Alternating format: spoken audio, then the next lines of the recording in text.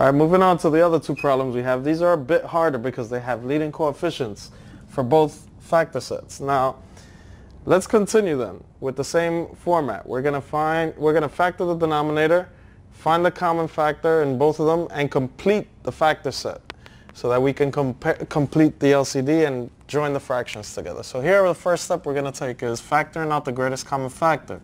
We notice they all have multiples of 4 in the front of them, so we're going to factor that out. So we'll keep the 5x on top, going to factor the 4 out, and we're left with x squared plus 3x's plus 2, which is easily factorable.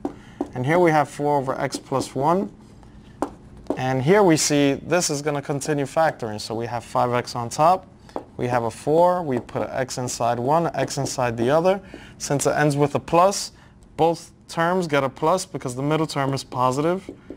And the factors of 2 that add up to 3 are just 2 and 1. And here we see the x plus 1, which is under the 4. And all we need to complete the LCD here is a 4 and an x plus 2. So we're going to multiply by 4 and x plus 2. And here we're going to multiply by 4 and x plus 2. So now let's join these denominators together and get one denominator. We have 4x plus 2 and x plus 1. In the numerator we have 5x's. Take away 4 times 4 times x plus 2. Now we can just rewrite this first multiplication of 4 times 4 and put a 16 because they are actually multiplying, and we're going to have to distribute this term with the negative into these. So now we have 5x's, and then we have negative 16x's, negative 32. Now all of this is over 4 times x plus 2 and x plus 1. And finally our final result for this is going to be negative 9x's, actually negative 11x's, I'm sorry about that, negative 11x's minus 32, and this is over 4 times x plus 2 times x plus 1. There's our solution for this one. Now let's get on to the last problem here, number 5. Now number 5 is a bit more challenging than even this one is because this had a greatest common factor, but here there is no greatest common factor. And what this involves is figuring out the terms that add up to the middle term. Now the difficult part about this is first, we know that 3 is a prime number, so this should not be so difficult through trial and error. So what we're going to do is then factor this. So let's put the 7x's above it. And in parentheses here, I'm going to start this off by putting 3x's and an x here, because the only way to make 3x squared is simply by having x times 3x's, and that's the only way to make a prime number, which is 3. However, the last term here is positive 8. To make a positive number, we know it's a plus times a plus or a minus times a minus. The middle term also is negative. So we know the 2 signs inside the parentheses are also going to be negative because the third term is positive, and it takes the signs for the parenthesis set of the middle term. Now, we're looking for the 2 numbers that multiply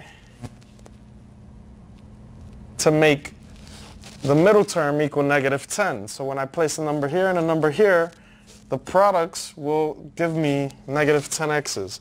So we're going to troubleshoot this with trial and error, right? So we have 3x's, and we have 1x.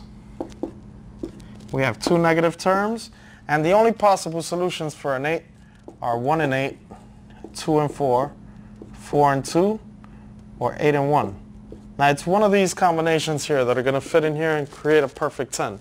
So let's start with 1 and 8, right? 1 and 8 make negative x, and this make negative 24x's. Way too big for us. This is negative 25x's. Way too large for us, 1 and 8. That doesn't work. Let's start over. 2 and 4 now. With 2 and 4, we make negative 2x's. 3 and negative 4 is negative 12x's. This is negative 14x's. Way too large, negative 14. So we're going to get rid of those 2 and 4 now. We're going to move on to the next set, which is 4 and 2. Now here we get negative 4x's. And this, with this, make negative 6x's. This is perfect. Negative 10x's. We found our solution set right here. So we're going to put the 4 in, we're going to put the 2 in, and we're done. So let's continue this problem after factoring, right?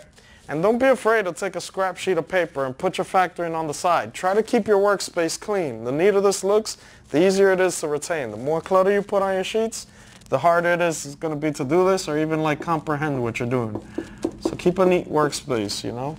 So now to complete the LCD, we need 3x minus 4 on the top and bottom over here so we can have the same denominator over here. So we're going to put the 3x take away 4 here, 3x take away 4, and we're going to combine the numerators and the denominators become 1 in unison. So we have 7x minus 2 times 3x is take away 4. And on the bottom here we have just one single denominator, which is the common for both of them. Now we're going to distribute this 2. We're going to leave the 7x's alone here because it's a leading term. Negative 2 times 3x's give us negative 6x's. Negative 2 by 4 gives us positive 8. The denominator here again, 3x minus 4 and x minus 2. So now we just subtract 7x's, take away 6x's, give us 1x's, think of them as objects. And we have x plus 8 over 3x take away 4 and x minus 2. And that's our solution. Thank you.